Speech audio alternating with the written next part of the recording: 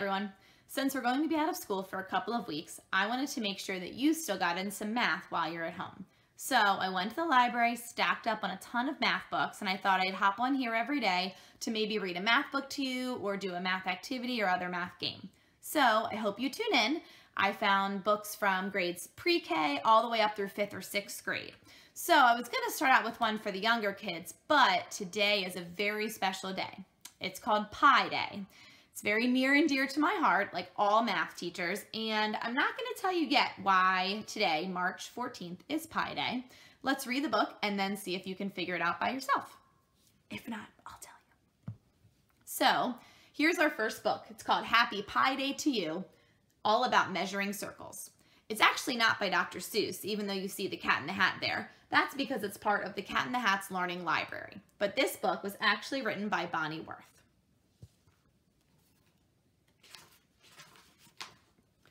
Hooray for Pi Day! Would you like to find out just what this day means? What Pi Day is about? It's all about circles and measuring fun. So put on your pi hats. Let's have some fun. We begin with a circle, the shape of a pie. Look around you and name all the circles you spy. Yes, circles surround us wherever we are, from pennies to pizzas to wheels on a car. Some circles we see look pretty flat, but other ones look a bit different than that. You'll find circles in cylinders, like this tube that is blue, and spheres, like this ball, have a circle shape too.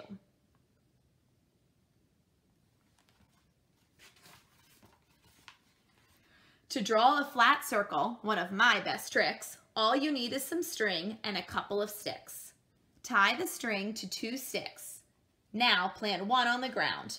Use the other to poke lots of dots all around. A circle's a shape made of dot after dot, equal distance away from one middle spot. Every dot around the circle is the same distance from the middle spot. Link the dots and you'll get a word of great size. Say circumference. Can you try it? Circumference. It may take a few tries.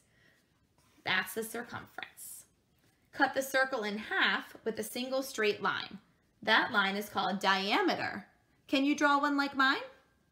The length of the string there beneath Sally's hand measures half the diameter. Do you understand? We call this length radius. Mark it with an R. Are you getting all this? Are you with me so far?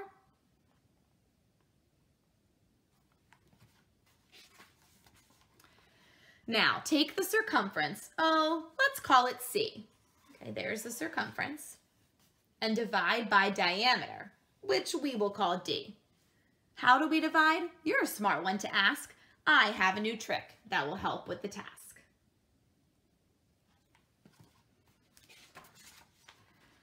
Take a tube made of cardboard, just like this one, and a wide piece of ribbon and your marking pen. Wrap the ribbon round the tube and mark the length with a C. So wrap it once around the tube and cut. Then lay it across the top and mark that length with a D. Measure out 3 D lengths and then you will see 3 folds of D lengths plus a bit more equals C. No matter what size your tube is, I'll bet 3 lengths plus a bit more is the answer you'll get. C divided by D equals 3 whole times plus a bit. That's division for you. You can take it from us.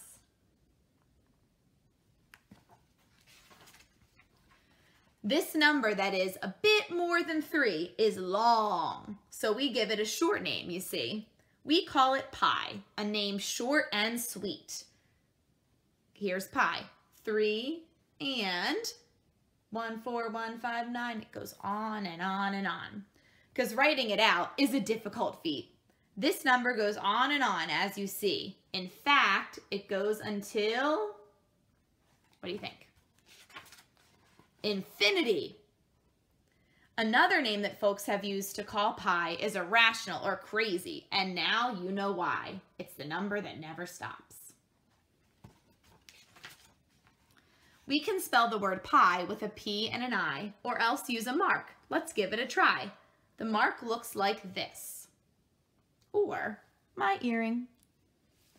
It's from long, long ago. It's the Greek letter pi, a good symbol to know. Symbols are marks that you see all around that stand for a thing or an action or sound. And here they have the pie toss game. You can play this at home if you have the materials. Draw 4 lines that are each 2 toothpicks lengths across. Randomly scatter the toothpicks. Separate and count all of the toothpicks touching a line. Then divide the total number of toothpicks by the number of toothpicks touching a line. The result closest to pi, which is about 3.14, wins. C divided by D is a theorem, we say. What's that, you ask? I'll explain, if I may. Theorem's a word that smart people like you can use to describe an idea that is true. C divided by D equals pi, as you see. Forever and always, this always will be.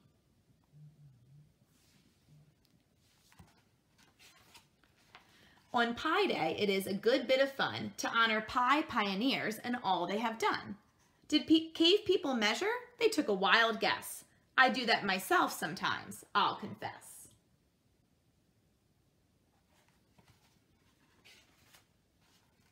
When people began to build and to trade, universal measurements had to be made.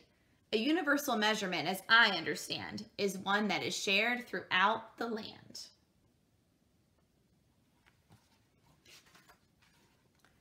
Egyptians measured with cubits, a unit that goes from middle fingertips to the crease of elbows. But since arm lengths differed, they learned the neat trick of making a universal measuring stick. That stick looks familiar. Using pi to measure, they built pyramids for tombs with secret passageways and underground rooms. There's a cubit, which was anyone's finger to their elbow, and here's a cubit stick, which was the same no matter how long or short your arm was. In 250 BC, a Greek good at math put on his pi hat and went down the pi path. Ancient Greeks loved their circles. Using pi, they built lots of arches and arenas in big public spots. There's Archimedes, the Greek man who used pi a lot. It's people like all of these who gave pi its start. They've helped us to be so much smarter than smart. We're feeling so smart and so happy, I'll say, to one and to all, thank you, Pi Pioneers. Have a happy Pi Day. The end. So again, that was Happy Pi Day to You by Bonnie Worth. And if you didn't figure out why March 14th is Pi Day, I'll show you a hint. Today's date, March 14th, can be written as 3/14. And look at the beginning of pi, 3.14. So there you go. Happy Pi Day to everyone. If you have the materials and any adults at home are willing to let you try, feel free to either measure the circumference and diameter of a tube and see if you can divide to figure out pi, or you can play the pie toothpick game. Have a great day. We wish you well. Hope to see you soon.